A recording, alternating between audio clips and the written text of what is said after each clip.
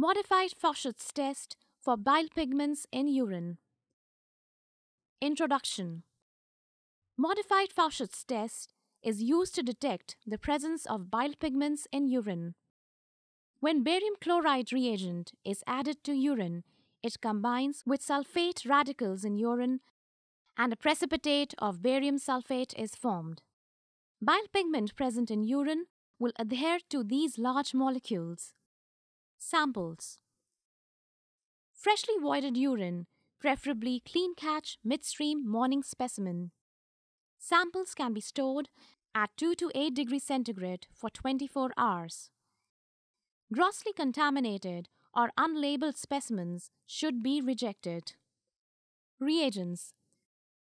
Fouchet's reagent, 10 grams per deciliter barium chloride.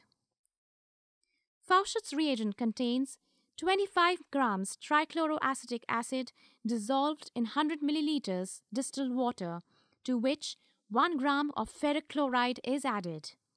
Store at room temperature in a cool, dry, ventilated place. Equipment. Test tubes. Disposable droppers. Filter paper number 1. Funnel. Procedure. All standard precautions need to be exercised. Mix the urine sample well. Take 2 milliliters of urine in a test tube.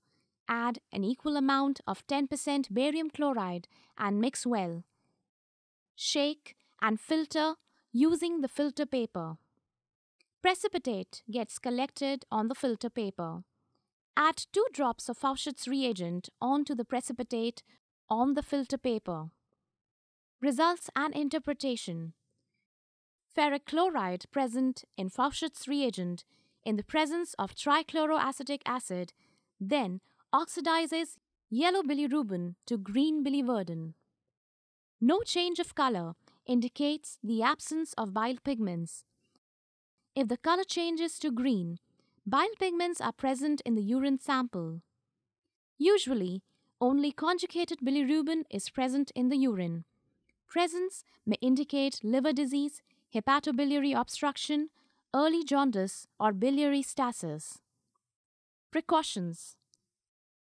Urine sample must be freshly collected. Oxidation of bilirubin takes place if specimens have stood too long, especially when exposed to light, and may give false negative reaction. Quality control.